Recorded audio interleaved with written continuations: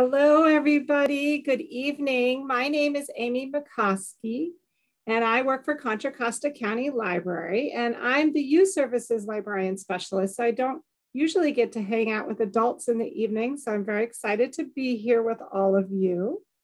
We're so glad that you're here for our watercoloring for beginners with Lisa Fulmer. We're very lucky this summer that she's joining us for 3 different arts programs. We already had our nature journaling. If you missed that, don't worry, because it's available on our YouTube and Facebook pages for you to watch anytime you'd like. And then later we'll have another program and I'll tell you about that. So you will only be able to ask your questions in the chat or in the Q&A, but Lisa is perfectly happy to answer your questions along the way. And then, of course, at the end. Yes, somebody's already asking, you are muted and your cameras are not on, so nobody can see you and nobody can hear you. So you can just sit back and enjoy the program for tonight. You don't need to worry about that. So I'm now going to pass the baton to Lisa Fulmer. Hey, everybody. I'll wait to, there I am. Hello. How's everybody doing tonight? I hope you're doing well. I hope you're staying cool. This is my home studio. That is my Cher doll. Very important to point out, Cher. This is a painting I'm working on. It happens to be with acrylic, so it's in the very beginning stages, but it creates a little backdrop. My name, as she said, is Lisa Fulmer. I am a marketing consultant by day, but I work in the art materials industry. So my clients, my large clients are manufacturers of products. And while we talk a little bit about what products today, I will let you know, I will give you the disclaimer like, hey, I work for these people, or hey, I don't, but I'm not pitching or, no commercials here. And I also work with local artists and our local art gallery here in Concord. I'm in Concord. So I'm a community arts advocate as well. I'm very active with the Concord Art Association, past president and current board member. And I try to teach as often as I can because I enjoy it and it helps keep my own skills kind of honed up. I'm a mixed media artist. I work primarily in the abstract. I don't do much representational or figurative or realistic. And what's interesting about watercolor in particular as a medium is that most of what you probably see is more representational or even hyper realistic. And, people tend to draw an elaborate sketch and fill it in with the watercolor, right? And I'm going to show you tips and techniques that are less complex than that. And we only have an hour, so I'm going to pack in as much information as possible.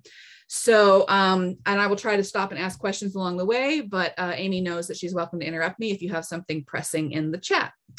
So I'm going to start by talking just a couple of minutes about supplies. Some of you may be playing along. Some of you may just be watching for inspiration for later, especially if you're on the replay.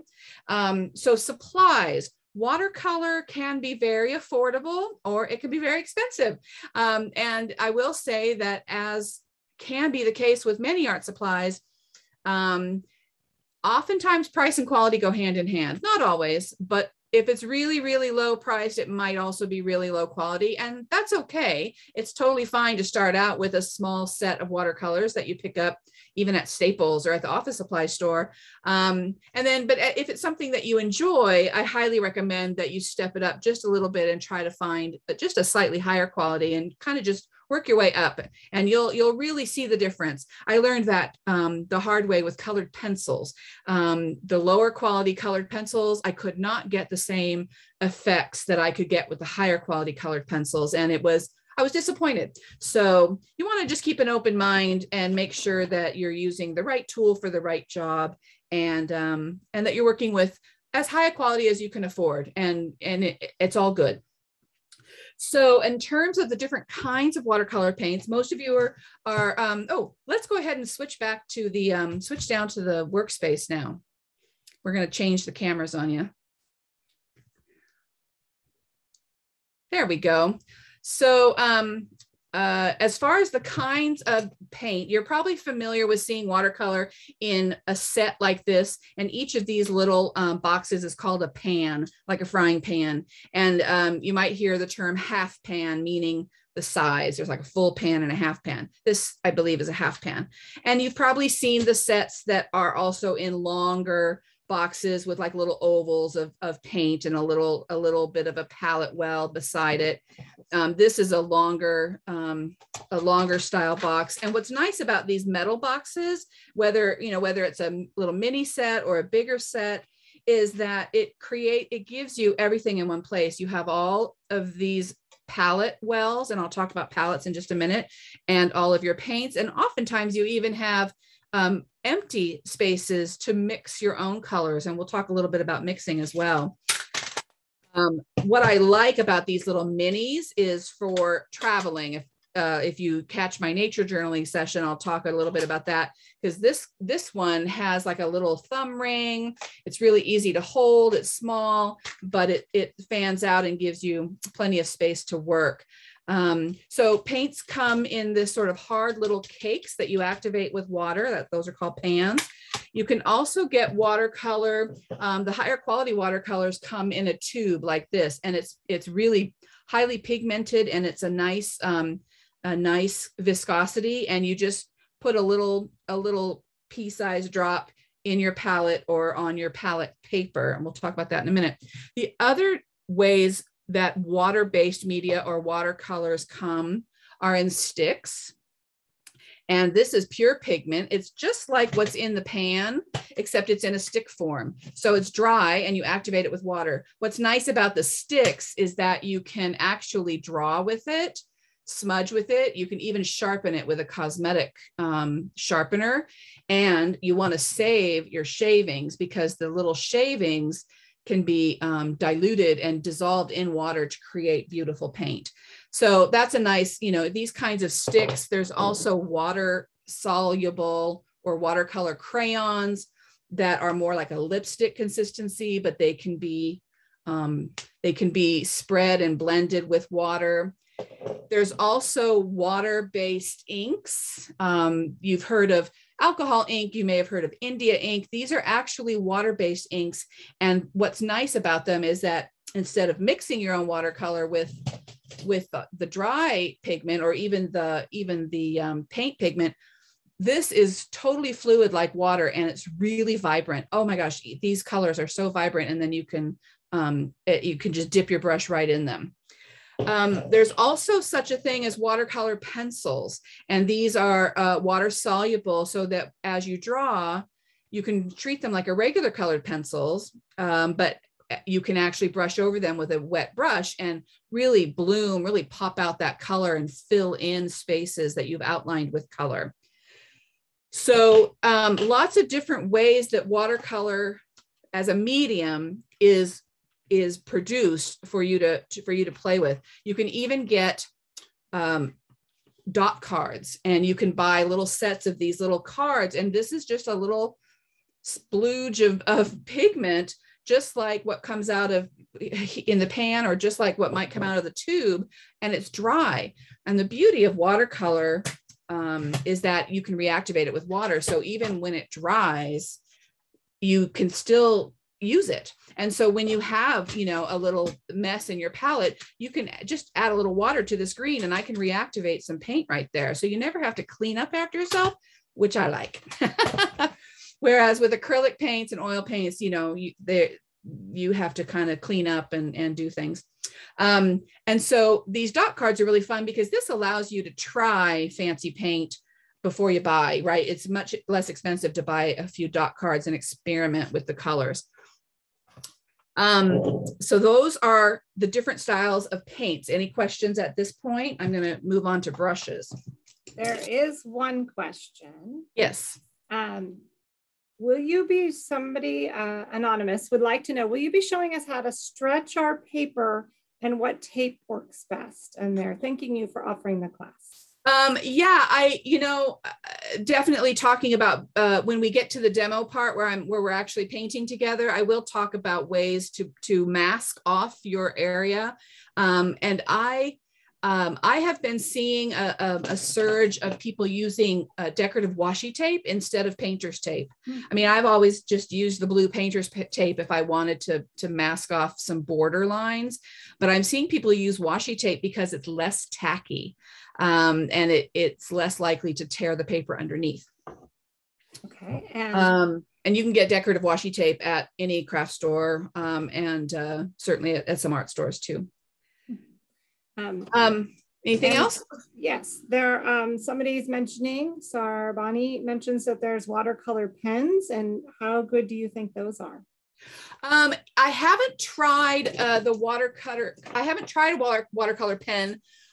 Personally, I've only worked with the materials that I just showed you, the pencils, the pigment sticks, the crayons.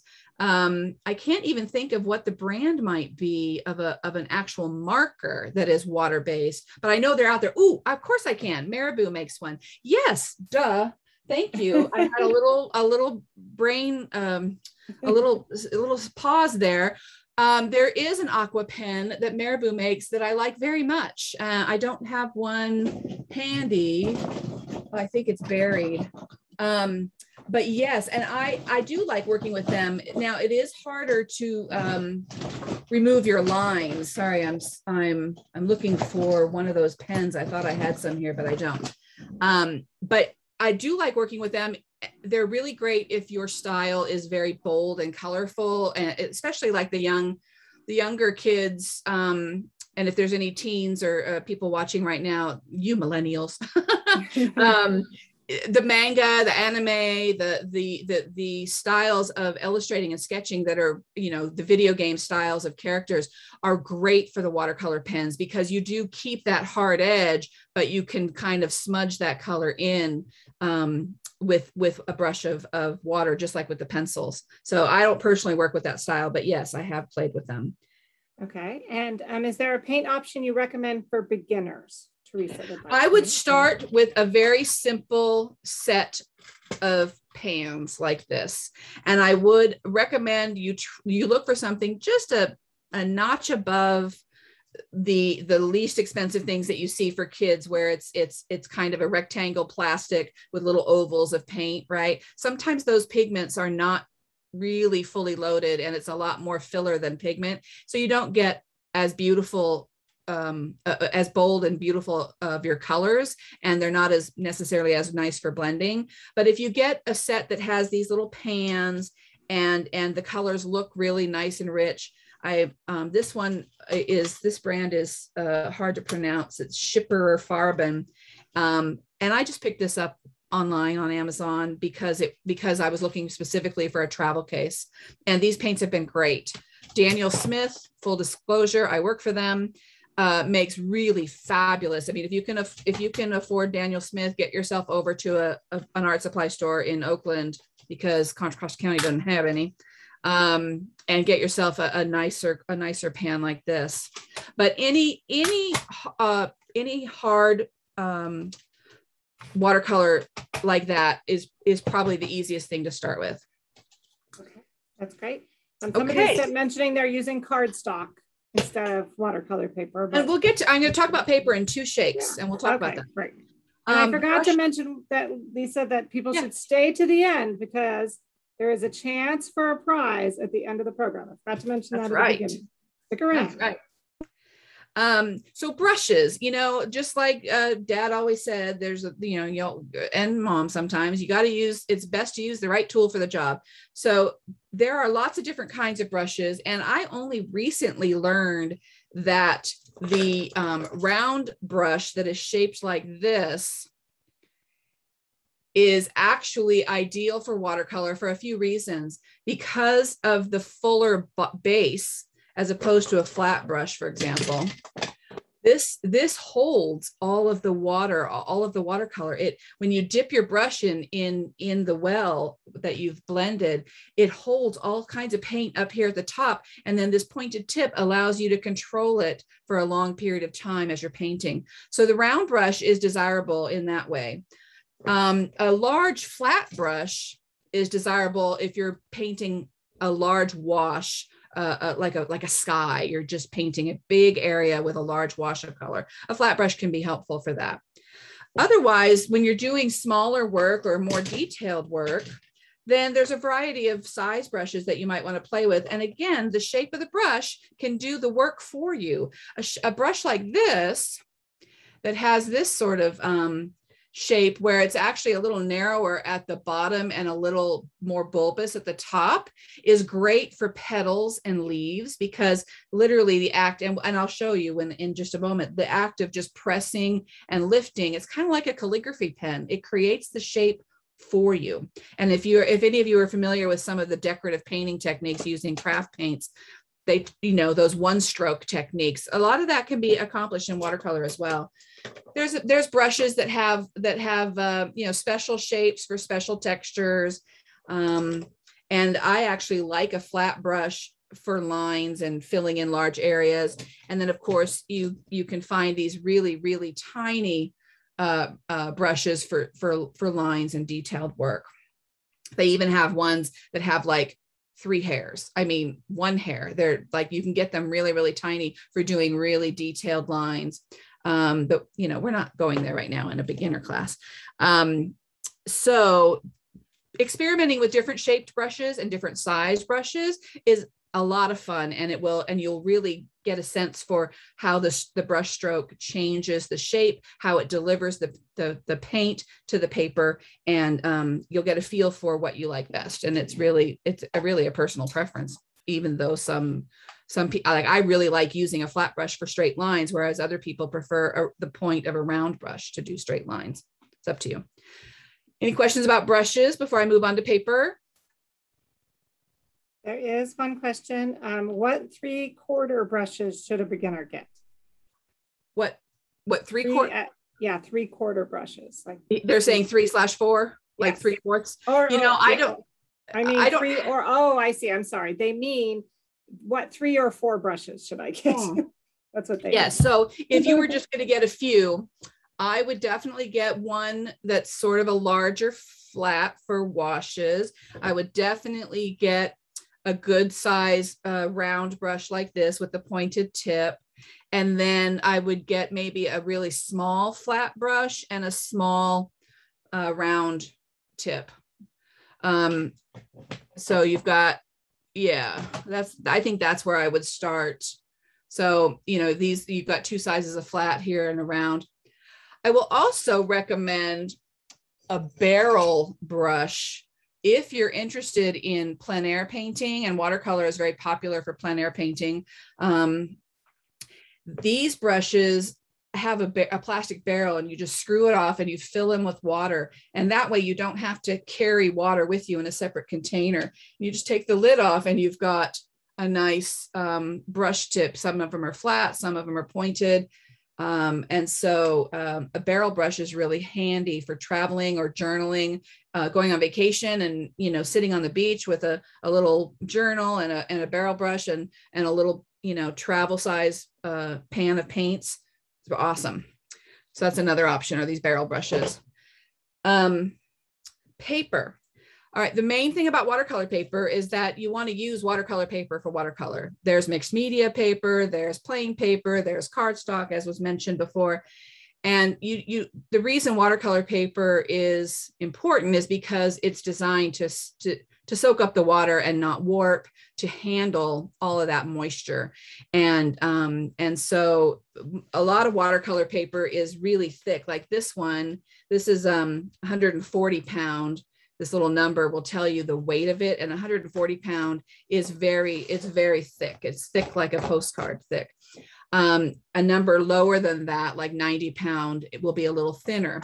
But so working with heavy watercolor paper is important for being able to, really load it up with moisture. But you can use thinner paper. Like this is a journal that has much thinner paper in it. It's thicker than copy paper, but it still holds up to watercolor. And there are small journals like this. And I recommend starting with a journal, because you can it's easy to practice and flip around and go back And then usually the pages are perforated so that you can tear it out if you've got a masterpiece that you're ready to frame. But what's nice about a little flip book like this is, again, portability. And I really encourage you to consider taking your watercolors with you on the road, whether you go to visit a park or go for a walk or go on vacation, because you can really get a lot of inspiration from the outdoors. And what's nice about these flip books also is that they provide a sturdy work surface if you're not sitting at a table. The other way papers will come is on a block like this. And this block is, sometimes the blocks are sealed on all four sides and you have to get a little slicer to take the page off. But this, regarding the question earlier about what kind of tape to use, which people will tape down their paper to not only give them a crisp border when they're done, but to also help prevent the paper from buckling and curling when it gets too wet. But when you work with a block of watercolor paper, you don't have to worry about that because it stays, it's bound, it's glued like a pad of paper is, right? This one is only glued on one side, but some of them are glued on 3 or 4 sides. I'm gonna, this is the paper I'm gonna work on, so I'm gonna pull this out. The other thing to know about watercolor paper is the difference between cold press and hot press. And let me just set that aside. Cold press and hot press refers to the texture of the surface, and you'll see it on the package. It will say one or the other. And hot press is smooth and cold press is more nubby and textured. And it's hard to see the texture on the camera, but the way I remember that hot press is smooth is like an iron. It's like the texture of the paper has been ironed flat, ironed smooth with hot iron. So hot press is smooth. Cold press is more like just soaking up the water with a sponge and you're left with a slightly nubby piece of paper. So that's how I remember it. I personally love cold press. I love the texture. I love what it adds to the painting. But if you're doing something that's a lot of detail, then you're going to want to work with cold press, which is smoother. And the pricing is all over the board on watercolor paper. And it's very, what I said before about paints, absolutely start out with an inexpensive pad and, a medium size, and then work your way up to, something a little higher quality, a little thicker, and see how you like it. You can buy little small pads, like these 6x6 tiles are great to start out with. It's inexpensive to get a pad of these little 6x6 sheets, and it allows you to sort of work on a smaller scale and build your skills. Any questions about paper before I move on to actually like painting? Yeah, we have a few more about brushes, so you can tell me if you want to go ahead. Okay. They want to know if they can cut off the stray brush hairs, or should they get a new brush? It depends. I mean, ideally, if you're taking care of your brushes and they're decent quality, you shouldn't get any stray brush hairs. But yeah, you can cut it off and not damage it too much if it's a big enough brush. Like if it's a really small brush, you may want to just toss it if things got a little too wonky. I will say when you are cleaning your brushes, and with watercolor, it's so easy because everything's water-based. And so it's super, I mean, just dipping it in your water jar and swirling it around and dabbing it on a paper towel, boom, it's clean. But you always want to dry your brushes with the brushes pointing down. A lot of people tend to want to stick them like in a pencil cup pointing up. You don't want to do that because water gets into this little metal, I forget what the neck of these things are called. There's a special name for the neck of this, and I'm blanking on it, but water gets down in there and that can ruin your brush and actually, loosen it up, and you don't want that. So always dry your brushes down this way. And all that or even at an angle, like I just have like a little sponge next to my sink. And after I've blotted and I just dry them, just sitting, so they're just at a little bit of an angle like that. Okay. that we are getting some requests to wait till the end, so I'm trying not to give you all the Okay, questions at once. and let's wait. So what do we got? Yeah, I'll give you just about, one that's about paper, and then we'll move on, and then we'll get to the other one. Is there a right or wrong side of the paper? Not usually. Usually for both cold and hot press, the both sides are the same.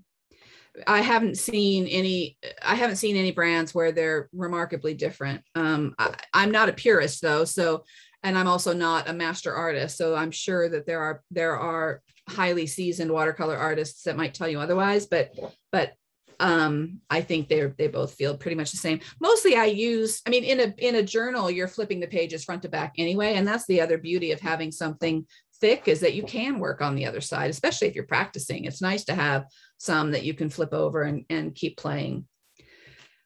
As far as palettes, obviously with your watercolor set, you're going to have a palette built in most likely.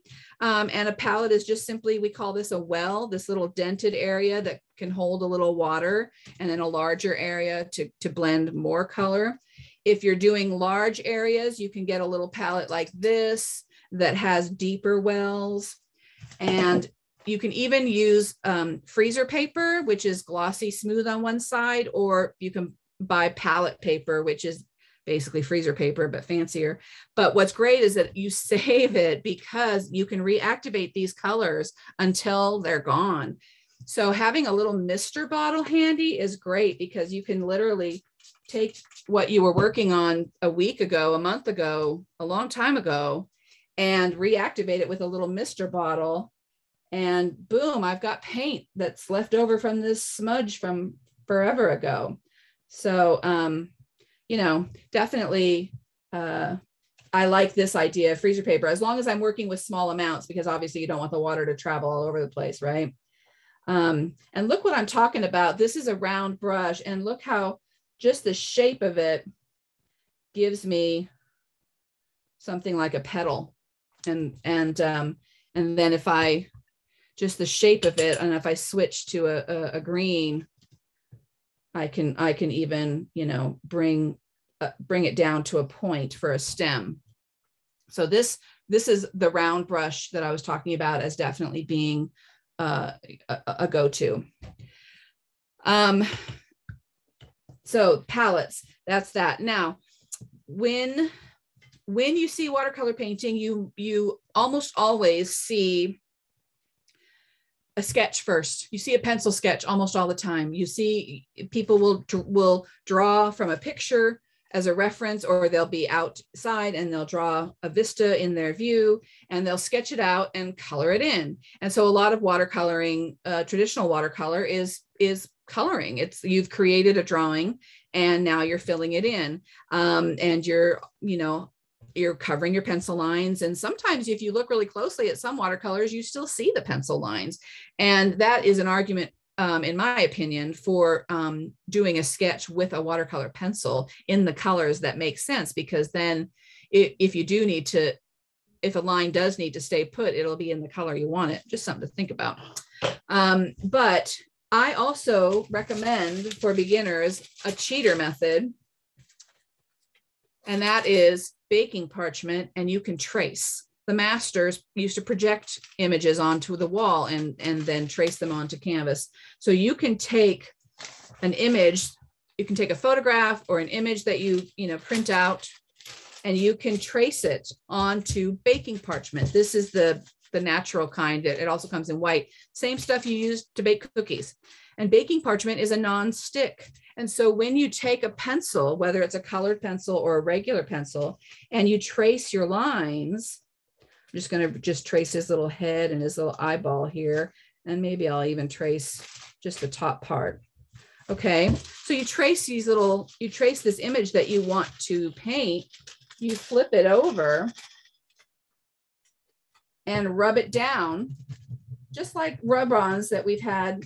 Crafters are used to know about rub-ons, and kids know about rub-on tattoos. And so it actually, because this baking parchment is non-stick, it will release the pencil marks, and now your tracing has gone right down onto your page, and you can continue painting. So I highly encourage you to cheat and trace. And whether you're tracing something, a little colored image like this that I printed off, or like little, you can find little outlines of shapes that you like. This is an illustration of a fish. Now, keep in mind, I'm not worried about copyright protection because I'm not selling any of this work. But if you are planning to sell your work, you don't want to use somebody else's drawings, right? You want to do your own drawings or trace your own photograph. Now, notice that this is a picture of me. I printed it in black and white if you wanted to do a portrait, and I highlighted just the key lines with a darker pen, and I can so that I can more easily trace over that and create, in my opinion, a more abstract version of a portrait. So tracing baking parchment is great for tracing. Just remember that whatever you trace, when you flip it over to release the pencil onto your paper, it will be in reverse. So you want to make sure if it's a directional piece, you want to trace the right side. You can even trace, like this is a Van Gogh postcard from the exhibit. I hope you all were able to attend in San Francisco. So, tracing, if you feel like, oh my God, I don't have drawing skills, don't worry. You can trace and still have as much fun as everybody else. So we're going to talk a little bit about color blending. Oh, and we talked a little bit about shapes of brushes there, but same idea. If I dip this little fan brush into the paint, I'm going to get little dots, right? I'm going to get this texture by tapping it to the page, and that's a whole other cool kind of effect. It could be part of a bloom, it could be part of a tree branch, could be reeds along the water. Of course, I tend to go for nature elements, but this is my point about experimenting with different shaped brushes to see what kind of strokes you get, and it literally does the work for you. And it can help you create something that you didn't even think you were going to create, and you're off to the races, and that's always fun. Happy accidents are great. I do want to say one thing about the color wheel before we start blending some colors, because watercolor is all about blending. And certainly you can buy every color under the sun. I mean, this brand, Daniel Smith, for example, has 261 different colors. Every blend known to the universe is available as an individual color, so you don't have to do a lot of blending. But you can start with just a small palette like this, and you can even start with 5 colors, because if you're familiar with the color wheel, this is basically the 3 primary colors that make up every other color in the world, along with black and white. But blue, yellow, and red are our 3 primary colors, right? So a color wheel kind of helps you remember, and you can get fancier color wheels that show more gradations in between, but it helps you pick colors, because colors that are next to each other anywhere on the color wheel will blend nicely, right? Yellow and green blend nicely. Yellow and orange blend nicely. Red and orange blend nicely, right? Colors that are opposite each other provide really nice contrast. So just like Christmas, green and red look good together, right? Yellow and purple look good together. Blue and orange look good together. And not because they blend, because they don't, you'll get brown or mud, but because they offer really nice contrast against each other. And when you think about the colors in nature, that's really what you're looking at, these cooler tones compared to these warmer tones. So this helps you pick colors when you're just starting out and you want to decide, well, what color should I use for my flower? And so the color wheel is a helpful tool. I just printed out, but you can absolutely get a nicer one that has more science on it from the art store. So let me get a brush that I want, and it just, wouldn't you know it? There we go. I want to get the right brush. You want to have a little old washcloth, or just a little folded up paper towel next to you. You have your palette and your paints and your paper and get yourself comfortable. You've got a little vessel of water and some, I keep a separate container of clean water so that I can, you know, if this one gets a little too cloudy, I can switch. It's not hard to use the same brush between colors. If you use your paper towel to kind of gauge how much red is left on here, for example. I'm not going to worry too much about that tonight, just for the sake of racing through. So blending is all about a lot of water. Now you can start, if you know you're going to blend, let's say I know I'm going to work with the yellow and the orange and the red. So I'm actually even going to move my pans. That's the other nice thing about the kind of sets that have movable pans, because if you can actually move the colors together that you're going to work with and get the other ones out of your way. And that allows you to kind of cross-contaminate and blend more. And you never have to worry too much about getting green on top of your yellow, and because you can just wipe it off. And having some baby wipes handy is good for that. So you can take a mister, a couple different things you can do. You can take a mister and get your paint wet to kind of start off the show. You can just use your wet brush to start mixing and getting your paint wet. And you just rub and grab it over here, add a little more water if you want the color to be lighter, add a little more pigment to get it a little darker. And so when you have just a little puddle started, you can start painting.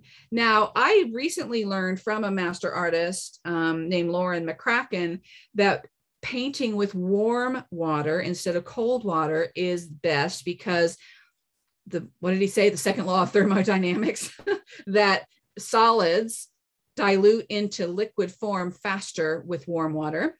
And I hadn't ever thought of that before, but just a little tip that I learned. So here I've got some orange. And again, I'm just going to loosely, we're going to do a feather in just a minute, but I'm just going to loosely show you how much color I mixed there. Okay. And I can draw it down and get fainter, or when it dries, I can add more. So I'm really just kind of streaking it down for you so you can see that I've got it. I can add more pigment directly in there and really get it nice and dark, or I can add more water and spread that color down and get a nice gradation. Now, you may have heard, let me pause for a minute. Any questions? You're going to wait till the end? Is that what we decided? Yeah, I think we could wait for these ones. But somebody did want to point out that the word you were looking for was fural. The name of this little guy? Yeah. Yeah. Thank you. It's like sailing. They have all these unique language that it's like, why can't you just say left instead of port? So excellent. Thank you. Where was I? There's a technique of painting wet on wet or wet on dry.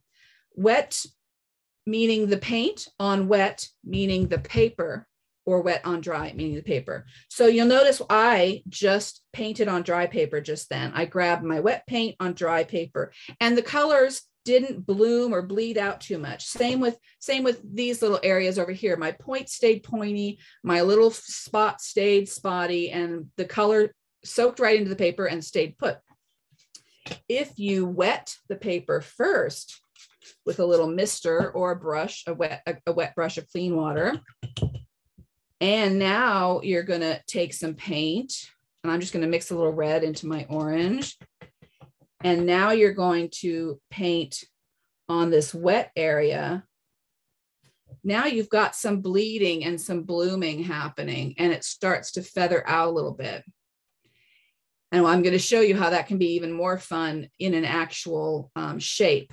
But you can, if you want a fuzzy edge, like I could literally, by just tapping this fuzzy edge and letting it bleed out, I've got a carnation, right? And I'm gonna take, from there I can take and create my stem, and boom, I've got a carnation. And I can come back later after that dries. I can tap it with my finger and create a little texture while it's wet. and see how that dries. And look how that automatically created some more flower-like texture. But don't be afraid to use your finger. And see how much that's feathering out on the edges, which is really cool, whereas this one did not. So that's wet on wet versus wet on dry. So a couple little quick techniques there. While I'm here with this little pencil sketch of this hummingbird head, I'm going to take my damp brush and I'm going to run it along that line and show you. I'm doing it very loosely. I'm not really paying attention. If I was going to go slower, I would be more careful. But see how I was able to pull the color from that line into the center and almost, but not quite, remove the line. And I was able to fill in quite a bit of color, not as deep as I did here, but this is what I'm talking about with the colored pencils. And you can really push the pigment from that line out pretty far, and you can get that line pretty soft. So I just wanted to show you that since it was there. When the paint is dry, that's when you can work over it and make it darker. So like this over here is dry. And so if I really wanted to, if that was just too pale, or maybe I wanted to add another layer of petals in the foreground, I was able to do that without reactivating the bottom layer by waiting for it to dry. Once it's soaked into the paper, it's pretty tough to reactivate, as opposed to when it's on a smooth piece of palette paper or freezer paper. So you can definitely work in layers like that. Now, keep in mind, the beauty of watercolor is transparency. And even though these colors feel really dark and opaque, they're actually pretty transparent. And you can get some interesting effects by layering paints on top of each other after they've dried. So like if I take some yellow and come over the top of this orange, now I've changed the tone entirely, but it's transparent. You can still see the orange underneath. And so this is really fun. The layering technique is really, really fun. Now notice I did get a little feathering down here because I was washing the color out with water. And so it got kind of wet down there. This is really feathered out. And of course, once paint dries, it always gets a little lighter, which is why layering can be a good alternative to keep your colors vibrant if that's what you want. A lot of watercolor work can be pretty pale, in my opinion, and it looks beautiful. I really like working with more vibrant colors myself. The other thing I wanted to show you, I was going to show you with the watercolor sticks. I'm going to flip this over, and I would encourage you to draw a feather. Okay, now I have a couple of little feather shapes here for reference. I happen to like this shape, and to show you, I just had it open. Hold on. To show you what I've done before. This is a feather is a great shape to practice blends and bleeding and blooming, because a feather, you can't screw up a feather. It can look like anything, right? It's just a beautiful organic shape, and being really creative with how the colors merge together is really, really fun. And I encourage you to work with simple shapes when you're starting out so that you feel successful. A feather is my go-to shape. Leaves are my go-to shapes. Simple petal flowers, like you just saw, are my go-to shapes. And a pear, a piece of fruit, a pear is one of my favorite, and I don't have one handy. It's one of my favorite things. Here I was practicing with leaves and just practicing with color blending and bleeding and gradations. So start with simple shapes and really have fun with a simple shape. So I'm going to encourage you to draw a feather, and I will give you a little hint.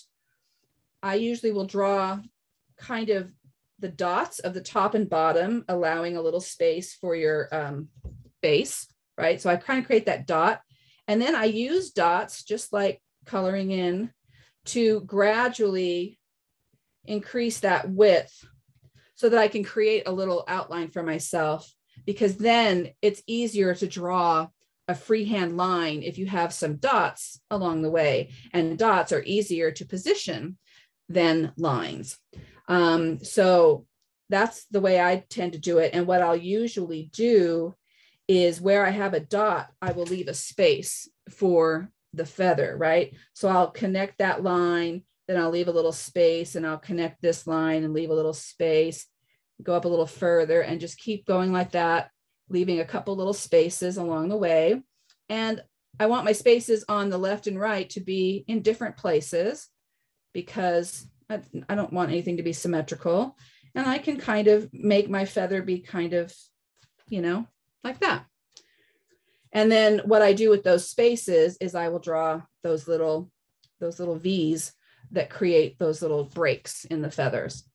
Okay, so there's the easy way to draw a feather, these little V's, and I have them sort of pointing down into the center. And I'm gonna leave the center alone, even though the rib of the feather, you know, is showing as white here. I'm gonna leave that alone for now because I can kind of create the essence of a center rib with my color. So anyway, quick, like I said, simple shapes.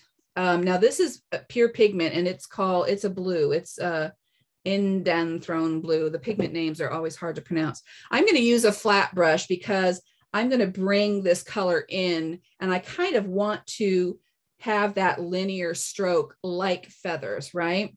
So I'm actually going to, after I've drawn this, I'm going to gently mist my paper, and I'm going to have my brush be just a little damp, and I'm just going to see what happens when I run my brush right up to the line and stroke it down, right up to the line and stroke it down. And I'm just bringing in the color, letting it bleed a little bit because I misted that paper. And I encourage you to start, you can start with a dark color on the outside, or you can start with a light color on the outside, completely up to you. But notice I'm stroking in the direction of the feather, right? If this was a real feather, there would be an obvious direction of each of those little, I don't know what the individual strands of a feather are called. Do you? The person who knew about the tip of the brush? Anyway, so playing with brush strokes and working in the direction of the natural object is how you get something to look more realistic. If you're working with a circle, then circular strokes create the illusion of a rounded dimension, right? So definitely your brush strokes going in the direction makes a difference. Now notice how in some areas I picked up a little more pigment and my brush was a little wetter. In other areas, it's a little paler, but look at that already. Now that right there is gorgeous, in my opinion. I just love the shape so much. And, you know, I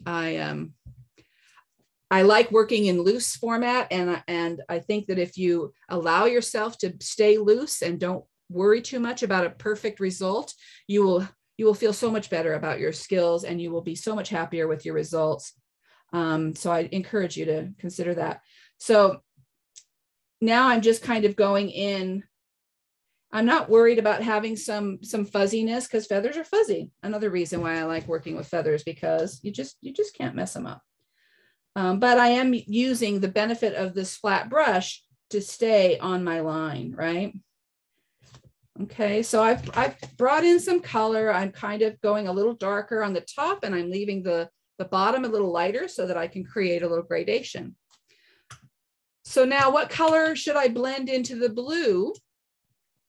I'm thinking a little purple, right? So I don't have, let me see here if I have some purple I can reactivate. I do not. So I'm just gonna blend a little purple. I could wash out my well here and start fresh, but I'm just gonna blend a little purple into my red because I know those two colors blend well together as well. Why? Because my color wheel told me so. So I'm just I'm dampening my brush, just dipping it in my water. My water is kind of red right now, so I'm okay with that. And I'm just creating a little bit of purple to play with. And my paper is kind of dry, so I'm going to mist it one more time, very lightly, because I don't want it to buckle too much, but I do want this purple to spread.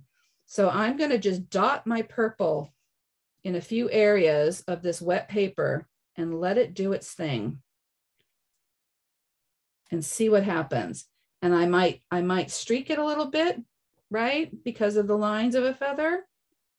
You could do that with the edge. You can get really nice straight lines with the edge of a straight brush. See that? If I don't like that, I can kind of wash it over. I can tap my brush and get little bits of texture. And I can dampen my brush and just kind of push some of that purple into the blue so that it looks just like a little more natural, you know, mix. And I can even pull a little more of the blue from my outline down into that purple. And that's really beautiful. I always say my classroom mantras are always to enjoy the journey and do not fret about the destination. Just enjoy playing and experimenting. Now look how nicely my blue and purple have blended on the edge there, but I've still kept a hard edge. And that's going to happen with those sticks. If you didn't want the hard edge, if you wanted, then you might use something lighter, just a light pencil to do your drawing. And you can soften up that edge, and you can even extend your feather out beyond it if you want to.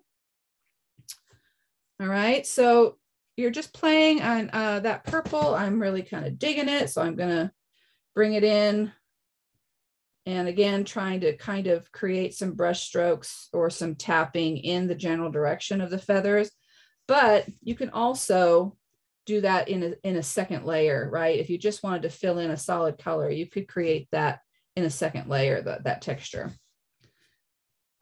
And while it's still damp, I want a contrasting color now for this area. And what contrasts with purple and blue, according to the color wheel, that would be yellow.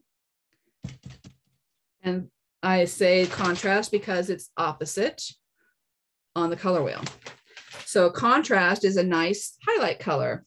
So I'm just gonna soup this up right in the pan because I don't have a clean spot. And again, I'm just gonna kind of dab that in the center and then spread it around and see what happens.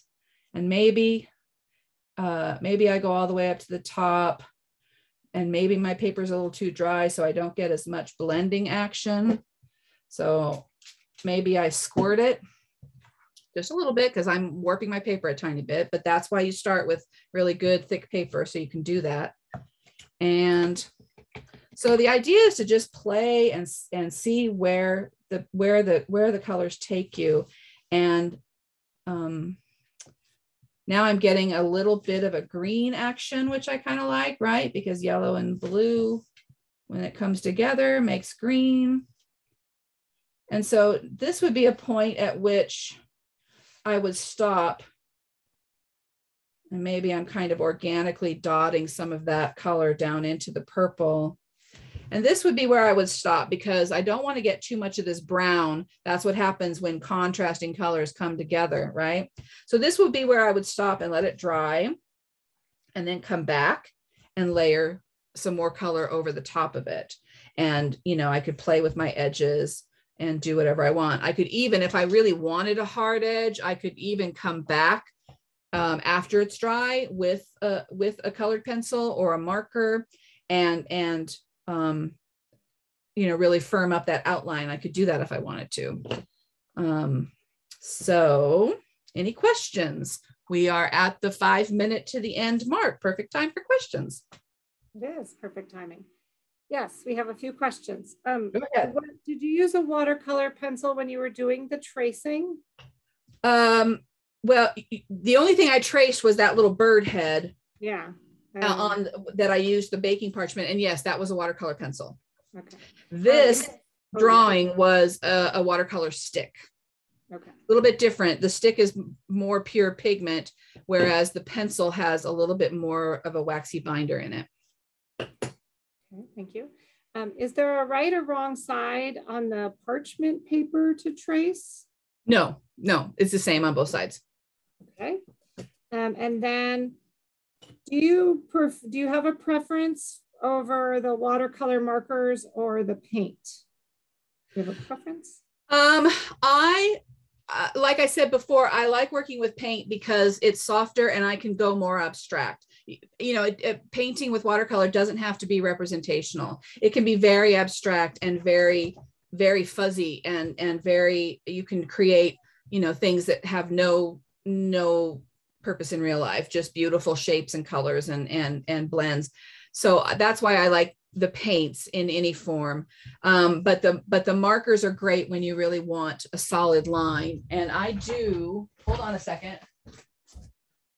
I did just see when I looked up where my watercolor markers are. This is the brand, again, full disclosure, I work for this company. But these ones, I'll show you. This is called the Aqua Pen, and it has two nibs, a brush nib on one side and a more of a fine point nib on the other side.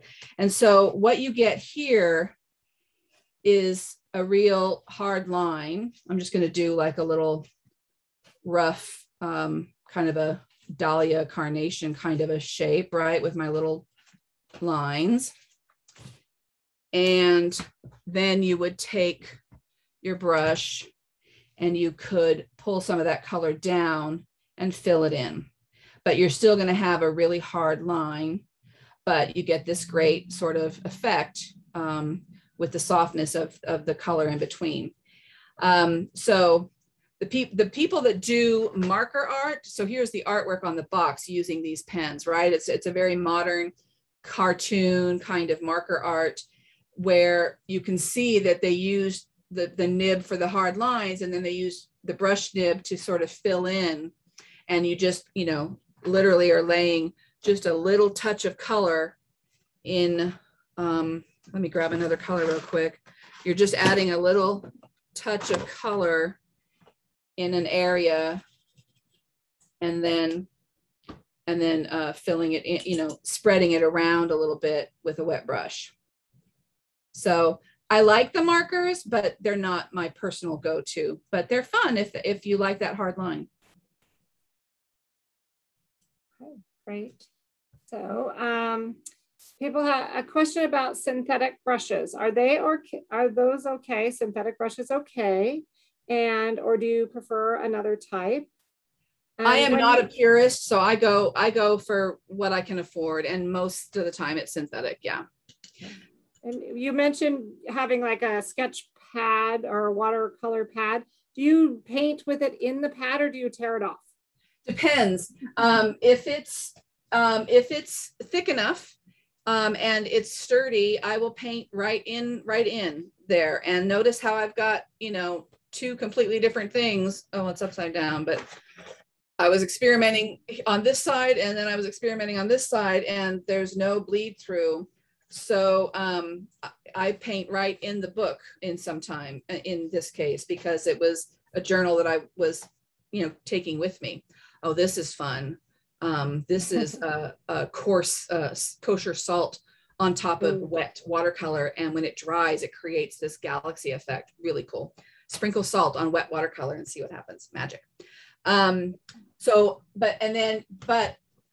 If you do paint with a single sheet, you can see how it warped just a tiny bit from the moisture, even though it was really thick, high quality paper. So that's when you might tape it down onto like a little piece of poster board, you know, a little work board. And by taping it down, you can do your washes to create a background, like if you were doing a scenic kind of vista or a landscape. And when you peel the tape off, you'll have this nice smooth line and you kind of create a little natural frame for yourself. So that's an advantage to working on a sheet instead of a book or a pad. So it's up to you. Okay, that's great. Thank you. We had more than one question about, you mentioned art stores. Specifically, you said something about Oakland. So people would love to know your advice on an art supply store. In Contra Costa County, all we have are craft chains. And there are only two craft chains whose names will pass my lips, and that's Joann's and Michael's. The third one will not be named in my opinion. However, craft chains do have a fine art aisle. It's not a lot of variety, and it's not a lot of different things. Notice, oh, I got this really squishy when it was still wet. So happy accidents, turn that into something else, make it into a background. Don't fret when you get these little accidents. Mistakes are always design opportunities in my book. So yes, you can get some fine art supplies, paints, markers, pigment sticks at the craft chains. But if you want to go to Disneyland and you want to get a lot of different art supplies and you want to really see the variety and see things like masking fluid. What is this? This is what you put on top of an area of your watercolor paper to paint over and leave that space white. Then you rub it off, and it's like a little, it masks out a certain area where you want to keep it white, but you want to do a nice smooth wash first. You don't find that at a craft store. Watercolor ground is a medium where you can put this as a foundation on any surface like wood or plastic or metal or ceramic and give it the texture of paper. And then you can use watercolor on that surface, because you don't usually watercolor on anything except paper.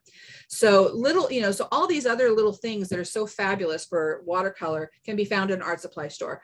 The closest ones are in Oakland, and that would be Blick, formerly known as Dick Blick, but it's Blick Art Materials, and also Flax, F-L-A-X. Flax used to be in San Francisco, and they've got a smaller location in Oakland now, and those stores are wonderful. Blick is a big chain, Flax is a smaller independent, so you can support either one. They both also have online stuff. And then in Berkeley, you've got another Blick, and you've got Artist and Craftsman. And both are, Artist and Craftsman is a small chain and Blick is a bigger chain. All three of those stores, fabulous, definitely worth a field trip within driving distance. And of course, otherwise you can go into the city, but I don't know of any art supply stores, full-on art supply stores in Contra Costa County. We've lost all of them. Used to be a really good one in Danville, gone. So yeah, that's that. And then online, I tell you, there are a number of independent small businesses that are online only that carry all kinds of crazy things and fun things for art and craft and mixed media and everything in between. So I will Google what I want and find it and get a good price. And then I find all kinds of other things from the comfort of my chair. So COVID has taught me to appreciate online ordering so much more. But Disneyland is pretty special. I tell you, you go to Oakland and you'll have fun. Right. Look what has happened as this was drying. See how the yellow has sort of bloomed into the purple, and it gave it this really soft blend. And it looks really awesome. Lovely. Yes. Okay. So somebody was asking, how do they reduce the buckling? And I think you may have answered it a bit with the taping down. Yeah, right? Two ways. You either work on a pad, and it's kind of expensive to buy one, but it lasts a long time. You work on a pad so that it's sealed all the way around, and that keeps your paper flat, and then you slice it off when you're done.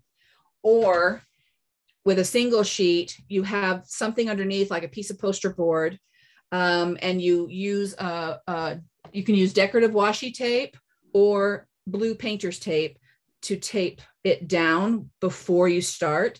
So it's nice and flat, and that helps it stay. It will still buckle a little bit, but that helps it stay flat.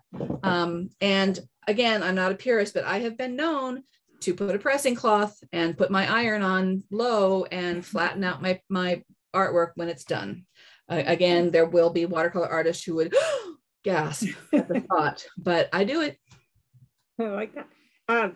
So people want to see you and know more and learn more from you. So we have a number of questions. First is that somebody wants to know about that other class that you're teaching that I kind of hinted at the beginning. So I'll go ahead and tell people about that. Lisa will be teaching a class called From Broken to Boho, upcycled jewelry making. That's on July 24th at 11 a.m. It's a weekend, so it's not an evening class this time. And there are still spots available. So please visit our website, ccclib.org, to sign up for that if you are interested in that kind of crafting. They would also just love for you to come back and do like step 2. So we'll have to think about that sometime. Okay. The jewelry class is suggested for adults and teens. So somebody asked that. I think it's just a little more complicated than for kids. And then do you recommend any online classes for, outside of the library for learning more, for learning watercolor? Oh my gosh, there are so many. First of all, if I may recommend somebody local, if you've never been to the Art Cottage, which is, I know some of you are spread out throughout the county, but in Concord, there is a gallery called the Art Cottage, and it's run by a lady named Fro.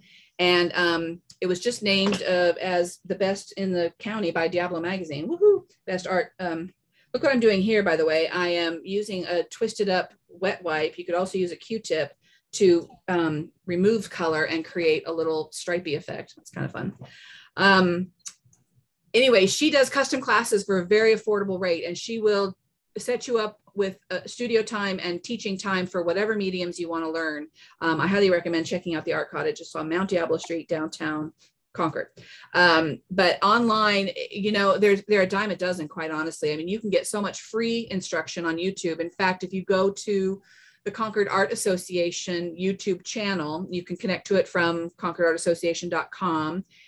We have a number of videos there that are, some of them are a little bit older, but there's, I think Samantha McNally, there's a video there that's an hour long of her demonstrating her watercolor landscapes and with sheep in the field.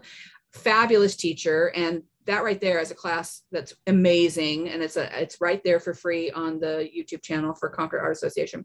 So yeah, look around YouTube, look around, even Facebook groups. There's a group that I'm part of called the Concord Community of Artists on Facebook, and anyone can join. And we are always sharing information about online classes and events and all kinds of stuff. So check out that Facebook group. We will let you in. And I am right now teaching for the City of Concord Parks and Rec. I'm teaching an 8-week mixed media class, and this is week 2. So I don't know, you'll have to ask Parks and Rec whether they'll let you come in late, because I do have some room. You would just miss the first class or 2, but that's Thursday mornings at the Senior Center. And I won't be teaching again for a little while, but I highly encourage you to join the Art Association. If not Concord, there's one for Clayton and Creekside. There's one in Martinez that's really good. There's one out in Brentwood that's really good. Join your local art association. It's very inexpensive, and you get a lot of benefits, including guest artist demos every month and the opportunity for different kinds of classes and connections with artists who are teaching, and you'll find out what they're doing. Okay, so we do have to end pretty soon, but can you say the name of the person that did the landscape with sheep again? Somebody missed their name. Samantha McNally, I believe. There's not that many videos on the Concord Art Association YouTube channel, so you'll have fun going through all of them. Yeah. And then somebody's saying that some of their art pencils say HB and B. Do you know what that means? I don't. It could be a reference to a brand, or it could be a reference to a series. I'd need to see it to know for sure. Okay, well, thank you. I appreciate that. So I did mention that if you stayed until the very end, which you have all done, that there was a chance to win a prize. I'm going to put my email right now into the chat. I'm also the person that sent you your Zoom link, so you can reply to me. We have 50 watercolor sets, which includes a set of paints, 2 watercolor panels, and a very nice paint brush. As I said, to the first 50 people who email me at the address that I've just put into the chat or sent to you with your, I sent you your Zoom, so you have my email. The first 50 people, I will send it to your library of choice. So in your email, please put your name, phone number, I'm typing this in the chat so you remember, and library. And then we will send the kit to your library, the one that you visit the most often, and then you can pick it up there. So as I said, first 50 people. So get emailing, and you'll hear from me tomorrow if you were one of those 50 people. So thank you so much, Lisa, and we will see you very soon again. Find me on Facebook. Send me a friend request. Yeah. Thank you. Thanks, everybody.